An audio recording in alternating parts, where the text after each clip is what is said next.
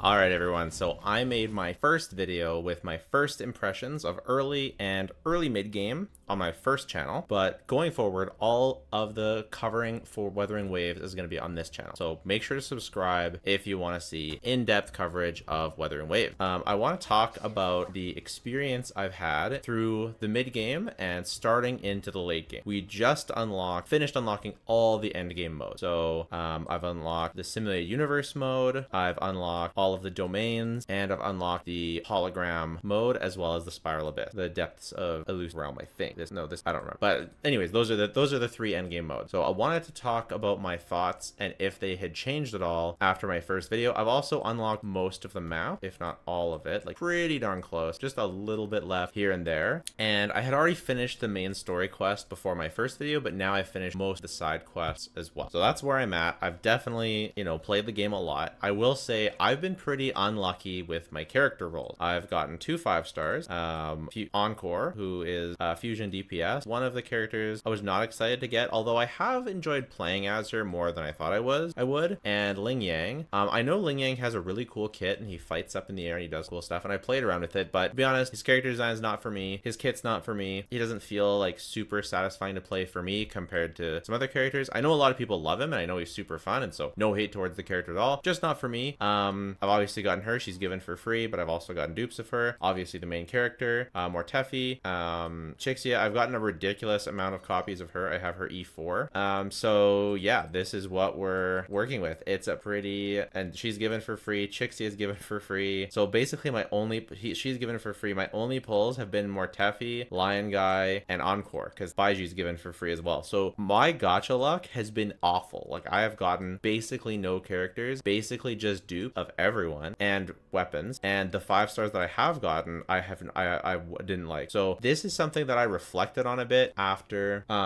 making my first video, is that like you can't not have a negative bias towards a gacha game when you get crap gacha luck and you can't spend your way out of it. There's no way to spend your money on the banners, to spend your way out of it, because normally I could just spend money, get a cool character, and then enjoy the game from there. That's what I'd normally do if I was covering a new gacha game and I wanted to really cover it, but I can't do that. So I'm saving out my crystals or whatever for Lin Ying, because she looks fantastic and everyone's already playing Gion. I want to play Lin Ying really, really bad. So I'm saving all my pulls for then. It's going to be awesome. That's where we're at in the account. Now let's go through my thoughts and see if I changed my mind. I'm not going to react to myself. I just want to talk about each of my conclusions in the first video. So I talked about the gameplay basics. Yeah, that was all fine. The Pokemon. So there have been a couple things that people have noticed. There have been a couple concerns about the echoes. So the echo system, I'll give you a rundown. You have different costs for your echoes. So you have a total of 12 costs that you can attribute across your 5 echo slots. The set bonuses, similar to Genshin and Star Rail, are a 2-piece, but the next one is a 5-piece. So it's not a 4-piece, it's a 5-piece. So there's no off-piece. I am not a fan of not having off-pieces. That's the one thing that makes relic farming in Star Rail really much harder than Genshin. It's one of the quality of life things that no one talks about in Genshin, because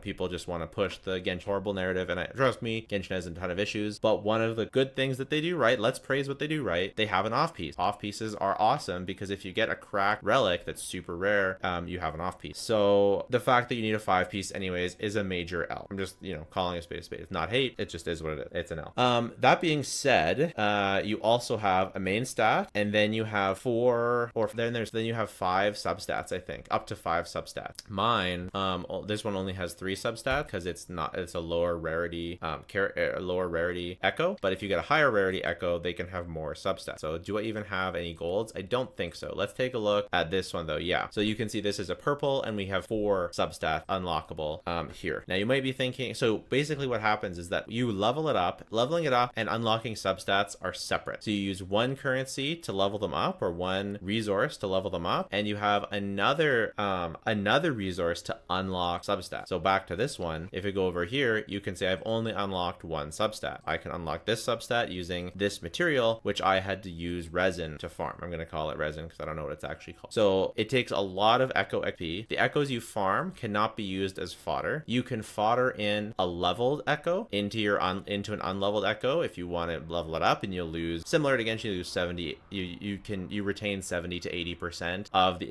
experience, but key point, you don't keep any of the substat unlocking material. And substats, you've got flat stats, flat attack percent, flat defense percent, HP. You also have crit rate and crit damage. So there's a lot of stats, and they have a huge variance. They have, I think you can get as low as 2% crit and as high as 10% crit or something like that. It's like a really, really large range. And so a lot of people are not happy with this system, because to farm echoes, you have two choices. You have the choice to farm echoes out in the world, killing mobs. So any mob that you run into anywhere has a chance to drop an echo. It won't always drop an echo, but it has a chance. You can farm the overworld farming for echoes, and that's cool, right? It's nice to have the option, of course, to go around and farm echoes. So if I find these guys are not animals, they don't have echoes, but see if we can find any. Let's see. I don't know where any are, so I don't know if it'll take me a while to find them. But let's see if we can find any. The thing is, they're a bit sparse for one. Like, it's gonna take a lot of you're gonna have to have, you know, your farming route. And by the way, this echo is really cool if you've been noticing. Okay, here we got some, but yeah, that echo is really cool because she has the special ability to like reset your double jump and give a bit of aerial mobility. So we're just gonna kill these 3 guys, and we're gonna see if any echoes drops from here. Obviously, this is not necessarily indicative of the end game, because presumably drop chance for an echo will increase, but I just farmed 3 and we didn't get any echoes, right? So I wouldn't put too much stock into that, because again, hopefully the drop chance increases as we move on, but you know, I don't know for sure, but presumably it will. So we've got some more guys over here. So yeah, basically that's what I'm saying, is you can farm echoes out in the world, and you can't use these as artifact experience. So in Genshin, you can do artifact routes and farm 3 and 4 star artifact to gain experience. This is sort of the opposite. You can get the main stat, or you can get the main echoes, but not, oh, there we got a drop, nice, but you can't get experience from it. So it's sort of the opposite, and it's not unlimited, but you can travel to other people's worlds and do it. I haven't tried to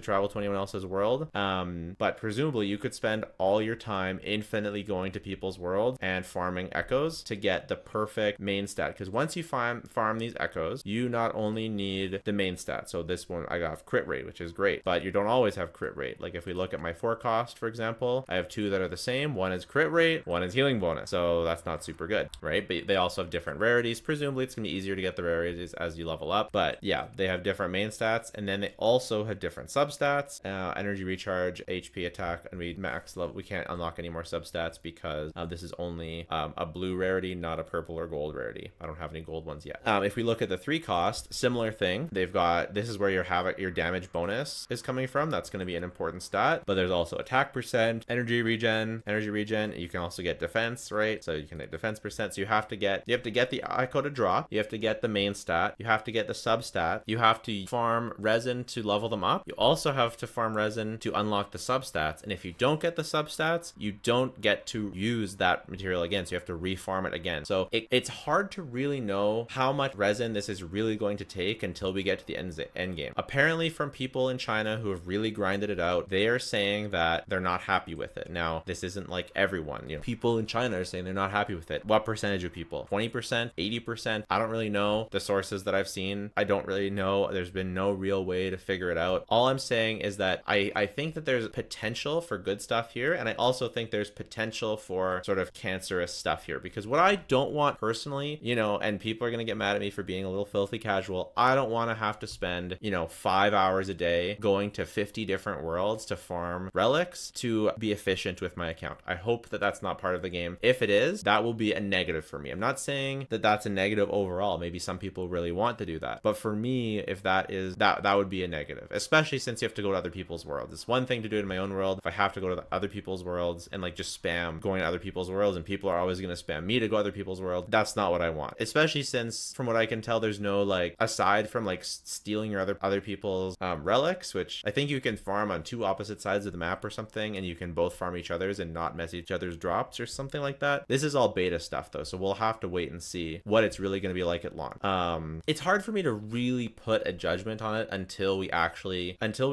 can see the full release, really. But I hope that, you know, they address, because people's basically complaints is that it takes a lot of time and it's very resin unfriendly, but we'll have to wait and see. I think that there's a lot of positives to this as well. Being able to farm artifacts in the open world instead of having to do it just in the same domains is really cool. Revisiting cool areas, that's really nice. Having an incentive incentive to play more than just whatever minutes a day is nice. Like I'm of two minds about it, right? If it's fun to farm the artifacts for that long, you know, maybe that could be fun. I do have an issue, like I'm not totally against the idea, right? Of the idea of, I just wish it was all in one world. I don't want to have to spam 50 people and join discords to join people and arrange all these things. I don't want to have to do that. I just want to have to be able to play my game. So we're gonna have to wait and see. The jury's still out on that. I don't mind having to spam my own world to farm stuff. We'll have to see. I'm also a little bit worried because you can shiny hunt. I'm a little bit worried about finding a shiny and then having the wrong main stat, or having the wrong substat, or low rolling into the substat. I want to be able to use my shiny and show it off. So maybe if there's like a very expensive reroll system, some sort of pity system, some sort of, maybe if it's a skin, if you can skin one of your good artifacts with your shiny, it's gonna really de-incentivize me to farm shinies if I can't fix the stat of my shiny to be good, and that will kill a lot of like that sort of gameplay loop for me. That's my thought on the echoes. I think that I'm really positive on the echoes overall. Like I really love not only the like, obviously it's cool that the artifacts are Pokemon, but it's way cooler that you can turn into them. Like for example, like, so you jump, you have a double jump normally. Oh, I wasted it. I'll have to wait a sec. So you jump, you have a normal double jump, right? Jump, double jump, jump, double jump. But if you have the crane, this is a special crane artifact Pokemon, you can jump, double jump, crane, then double jump again, and you get more mobility. That's really cool. And I don't know what other cool abilities are in there. My bud over at Life Lessons 2, who's been making some banger Wuthering Waves content, told me this, so definitely go check out him. He's grinding the game, so if you want to stay up to date on like breaking news, Wuthering Waves, like cutting edge stuff, go check my bud Life Lessons 2. So okay, relic system has some potential problems, but has some potential really good stuff too. So early to mid game loop, has my mind changed on the early to mid game loop? So to get to level 27, I've done a lot of exploring, I've done a lot of quests, and I've really enjoyed the overworld quests overall. I think that they have done a good job at fleshing out the overall world. We did a cool quest where I went over here and unlocked this guy underground and went through kind of the underground and fought through some cool caves, and it was really sick. I really had a good time with it. I super loved it. Yeah, I mean, I don't know what else to say. It was sick. I had a ton of fun. I didn't know what was happening. I didn't know what was coming up next, and it was a pretty interesting little little story and little stuff we had to do, and the gameplay was pretty fun. The two story quests for the characters were both good and enjoyable. The two 5 stars. I don't know how to get back into that cave. I'm trying to find it again and where it went. But regardless, that was good. The story quest where we, you know, found this clouded mushroom area. It was, I wish I could show you how it looked before. I don't want to like spoil it, but it kind of looked cooler before. So I wish it actually stayed that way. This was like a really cool like overground area with like mushroom stuff, and now it kind of just looked the same as everything else. But anyways, it was really cool that the world changed. I just liked how it looked for. But anyways, that was a nice world quest. It like sort of expanded the lore a little bit, helped me feel a bit more immersed in the world. That was a thing that I had earlier on. An issue that I had is I didn't feel that immersed in the world. I still feel like there's some overworld stuff that's lacking. Like I find that there's a little bit of dissonance between how cool and creative and like the echoes look and the world look. Like the echoes are like, to me, like perversions of the world, and they look sick. Like perversions of a bear, perversions of a wolf, you know, perversions of a vulture, of a bug, of a monkey, of this thing, of metal. That was so sick. Finding this guy down in the depths was so cool. What I would like to see is areas that match this theme and this aesthetic, like areas that are perversions of whatever area that they're trying to represent. Whereas I find right now, like, it's a little bit, you know, feels a tiny bit uninspired. Not crazy, not awful by any means, but it feels like all the inspiration went to the echoes, and in general there's not as much inspiration in the world as I could imagine there being personally. Again, not awful, but I could use a little bit more. I do like this, like there's this like cool gun cannon thing here and the rock that are like this and that they're shaped like this. That's really neat, and it sort of speaks to there being some lore in the world and sort of makes me excited. Unfortunately, there's nothing, you can't actually explore this area, and that's kind of the theme for a couple cool areas. Like if we go back here, look at this, there's this mountain in the back. Oh, that looks so cool, the stuff in the sky. And if you go over here, like this city in the sky, you could see it kind of. Look at how cool this is, this twisted mangled city in the sky. Oh, I want that twisted mangled city to be here, not in the sky. I want it to be be on the ground where I can explore it and wonder what happened to this city, what happened to make it look like this. That is what I want right there for the world, not in the sky. I want it on the world. So that's what I feel like this game is missing. It feels, I don't mind that it's drab, I don't mind that it's grayscale. I actually kind of like it to be different than Genshin. Sometimes when I go back to Genshin, I'm like, wow, this is like way too oversaturated. I kind of liked it before. Like, I'm not complaining that it's like not saturated enough, not vibrant enough. What I want is to have it be more interesting. I want more inspired ideas, like how that looks. I want that that creativity on the ground. I'm fine with the mountains, I'm fine with the cities, they're okay, but I want cool perversions of the Empire State Building, or like, you know, it doesn't have to be that, but maybe famous landmarks, or maybe just landmarks that were famous in this world and now they're perverted and we can intuit a story from that. I want what's up there down here. So that's a big thing for me. I talked about the characters. My mind has changed a bit on the characters in the sense that I just realized how ass my luck has been. It's just been awful. So once I get some good characters, I'm gonna, like, especially Yinlin, I'm gonna be really pumped to cover this game. I'm pumped. It's gonna be awesome. So yeah, I think that's a big thing for me. Like, why haven't I dug really in depth into like the combos? Because I don't care about these characters. The way that I like to play the games, and it's super shallow, but I like to start off really mastering the characters that I love and then using that mastery and branching out to other characters. That's how I play any fighting game I pick up. That's how I play gacha games. I like to really master one or two characters that I love, and then I can learn the basics of the game based on that and then branch out from there. I haven't really had that opportunity because I don't love any of these characters that I have currently. But I think overall, like I said, the 5 stars of this game, especially the limited 5 stars, Jiyan and Yinlin, look amazing. Story, there's no new story since I last made my video. The story sucked, in my opinion. It was boring. It was so much dialogue, and it really didn't create a sense of intrigue for the world. Someone told me the story in the closed beta test one, it sounded way better, to be honest. Like, this one it was not gripping. It didn't grip me into the world very well. It had some good moments. It had some good cutscenes that it built on, but the story wasn't good. I think that, but like, that doesn't stop me from wanting to play the game, right? I'll happily skip through a bunch of early story. If it gets good later on, great. If not, oh well. As long as I can feel immersed in the world, as long as the story is decent. And I will say there is good potential for the story because, like I said, there were some good moments. The character quests were very good. So I do think that there's a chance for the story to be good. It just maybe hasn't cooked enough. Like, apparently they rewrote the whole story between the last beta and this beta. So that they very well may fix the pacing issues and throw in a little bit more hooks in the beginning, and that could totally fix it, right? If they just trim some dialogue here, move a little cutscene here to here, make some better pacing, I could totally fix it. And then obviously, if I can play more and I get a little bit more in tune with the world and something actually cool happens, that makes me care about the world and not just some character, then even better. So the story is not good, but it's not irredeemable either. It's just the beta story. For combat, as I said before, combat's amazing. Sure, let's go fight a boss. I've got extra resin. I need to fight this guy, but I can't figure out how to get. Oh, here we go. So for the record, I'm not that good at this game yet. So, you know, and we're still early game. So don't judge me too hard, but we're gonna go into the first place. Look, we got our perfect dodge off. Look at how good I am. I find that, oops, I was a bit too late on that. When I'm using the echo, I can't really perfect dodge, I don't think. So it is what it is. So we're going to use our echo, fight him. We knocked him down. I did a perfect dodge so far. Apparently, when you get to higher levels, they unlock new movesets, makes them cooler to fight and stuff like that. Right now, they're sort of pushovers, they're sort of mash fest.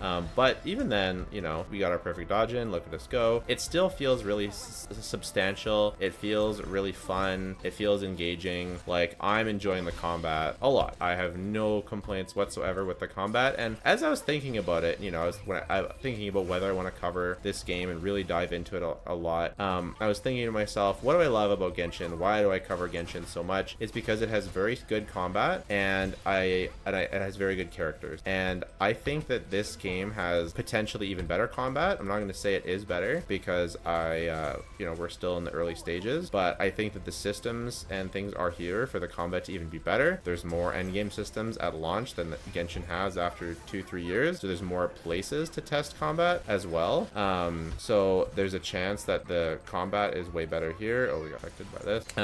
So I think between the combat and then the fact that the characters are, especially the 5 stars, are looking really mega cool. Look at how many dodges I'm getting. I'm so good at this game, dude. Look at that. Holy smoke. I didn't see the parry come up. There's supposed to be a parry. I don't know if I'm just missing it, if I'm really bad, or if there's just not a parry for this this boss at this level, but whatever it is, I didn't see it. So we fought a boss. Combat is good. Let's see if we got our echo drop. Like I can see myself farming these echoes and looking for a shiny, looking for a cool drop. That's really cool. I like that. What was he? It's a new purple crit damage. Dude, let's take this time and level it up. Let's see what we can get. So we can max it to 20. Let's do it. This is the beta. If it's crit damage, what are we gonna do? We need to find crit rate. Let's unlock some substats, right? We'll unlock, we got heavy attack damage bonus. That's like a charge attack. That's not very good. Not a very good substat. And can you imagine? That's, oh my god, the amount of substats is crazy. Okay. HP, total L, energy regen, okay, and resonance liberation damage. What the heck is resonance liberation damage? Is that a type? I don't even know. I've never even heard of that. It doesn't even fit on the screen. Ooh, what are we talking about here? So I'm a little bit scared. I'm a little bit scared for this system. The question is also, how important is the system? Can you get by with really low gear, or do you need really high-end gear? If you need really high-end gear, I'm telling you right now, the system's going to be cancer. So, but if you don't need high-end gear and you just need skill, then that's something else. But no one's at the end game. No one has end game build. No one knows yet. So, gotcha. I talked about the gotcha. Nothing has changed since there. I've had horrible luck. Aesthetics, visual, music. I think that I talked about the visual already. I told you what I want to see. Look at us go. Got stuff. Very nice. Hog got to level 15, etc., etc. Okay. Yeah. I mean, I think the gotcha is fine, right? It's a gotcha. It sucks, but it's fine. Gotcha sucks. This gotcha sucks less than Genshin. It's fine. But I think that the resin system. I think this. I said it before. People were like, "Oh wow, there's more resin." Yeah, but everything costs more. These guys cost more. You know, the boss doesn't cost 40. He costs 60, right? The domains cost 60. Everything costs more. Does that mean that it's worse? No. Does that mean it's better? No. We'll have to wait and see how it all shakes down, how it all comes together.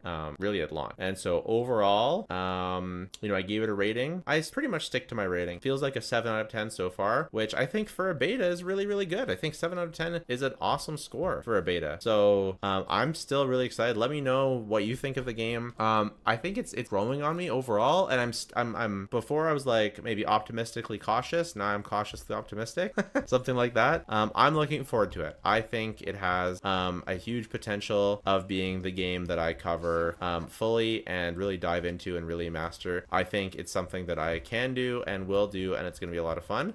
But I'm just kind of waiting for other people to get to end game, and I'm about to, like, we got a viewpoint, and I'm about to get to end game myself. I just unlocked all those bosses, so I'll let you know how fun that is. We'll have another end game review. Maybe I've got other ideas for content showcasing all the bosses in the game, and I've got other ideas too. So let me know what you want to see. If you have any other stuff, maybe I'll do a little combat thing as well after I beat those harder bosses. So I've got lots of videos planned. Let me know what you want to see. Take care. Bye for now.